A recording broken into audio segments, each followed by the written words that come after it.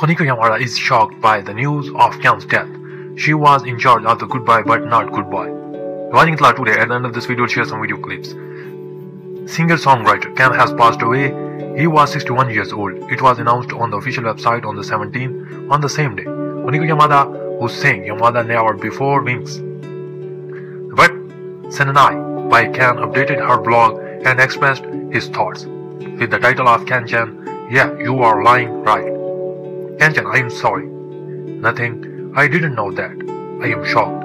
She wrote with sadness on March 18. KAN posted on her official website. Thanks for watching. Please subscribe to the channel on YouTube and Facebook.